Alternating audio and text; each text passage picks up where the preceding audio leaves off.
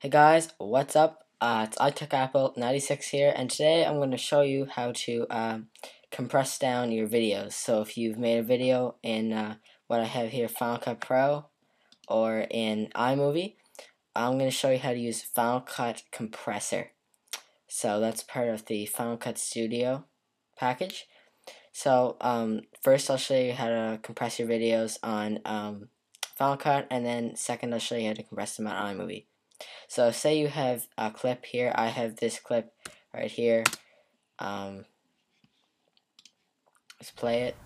It's just a clip. You've seen this video from earlier. And you'll find if you compress this is video is 720p. I recorded with my iPod Touch. So if you have this video and you export it, you're going to end up with a huge like 800 megabyte file. It's going to take like 4 hours to upload to YouTube.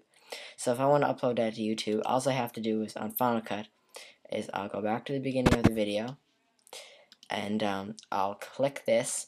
If you had multiple clips, you click this one and then you have to scroll over it, see where your next clip is, press Control and keep clicking them until you've had them all highlighted.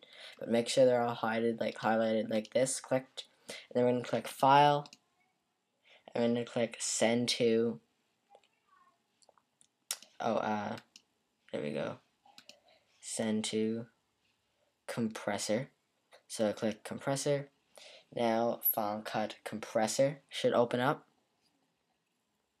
Okay, so now you see the compressor's opened and you have your settings here. It says this is the Final Cut, your videos in there. So we'll start by clicking right here. We'll go, so if we're uploading to YouTube, we're going to be using a compressor that's for YouTube. So we'll click, it's in the Apple.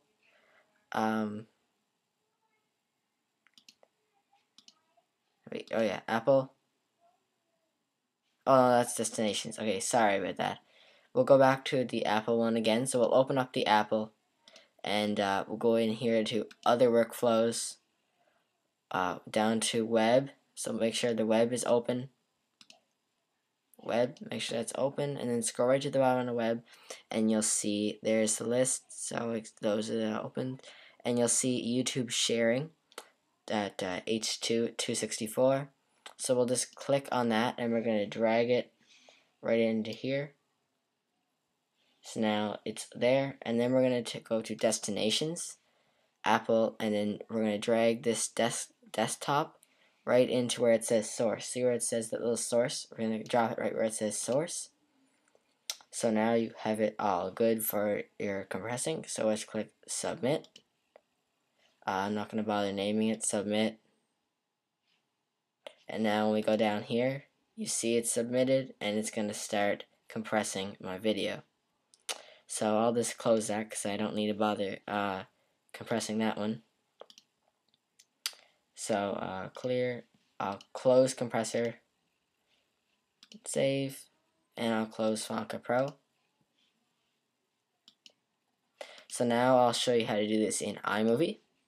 So we will open up our iMovie. I'm using iMovie 09. I know the latest iMovie is iMovie 11 now, but it's pretty much the same. So after you've highlighted your clip, you got them up here.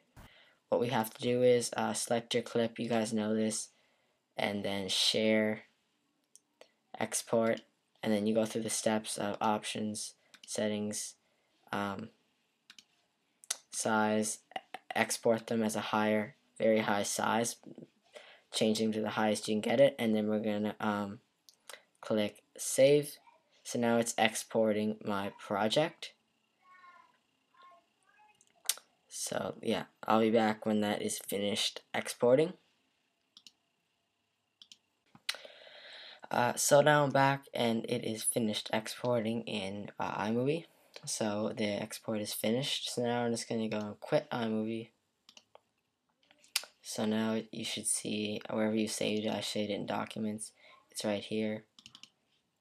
I just exported it as a standard definition. This is actually, I just exported it as standard definition, so it'll be quicker. So now we're going to close that. We're going to go back into Compressor now again. So now compressor is opened. We're going back to Finder, where I just showed you. We're going to go to Documents. Now we're going to highlight our project, the one I just exported from iMovie, drag it right here, Then we're going to close it. And now the same steps again. Scroll down to workflows, YouTube sharing, drag that in, the same as before.